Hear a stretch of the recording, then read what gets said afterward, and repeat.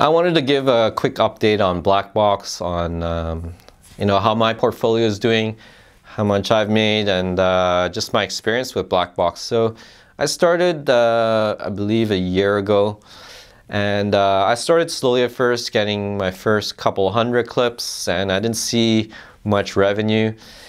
And it's been a year, and I've got almost 1,000 clips approved. And what are my earnings? I've earned up to $100 from, I made some clip sales, and I also earned money through my referrals for joining Blackbox as well as their earnings. My experience with Blackbox is that it has saved me some time because I've been able to upload hundreds of clips. I've found a reliable person that can keyword those clips for me, and that saved me a lot of time. And that's allowed me to scale my collection to 1,000 actually. And yeah, I've also been experimenting with some other clips where I've had models. So I've been splitting the revenue 3 different ways.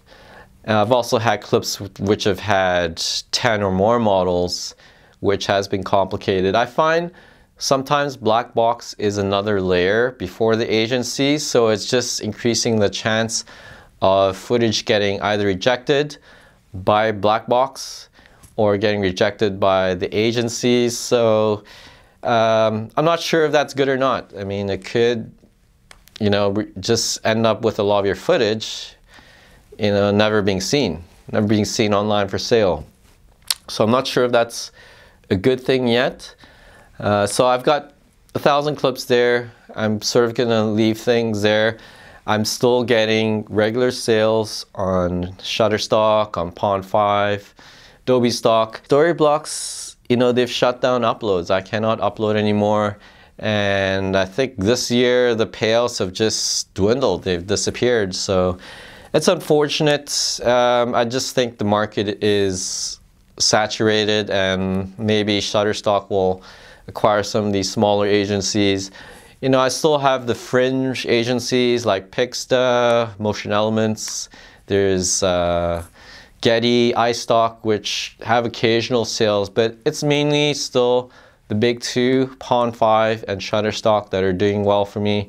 And Blackbox is doing okay.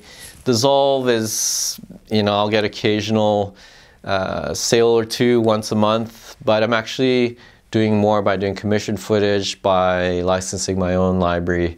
So there you go. There's my update on the stock footage industry in general, as well as my Blackbox portfolio.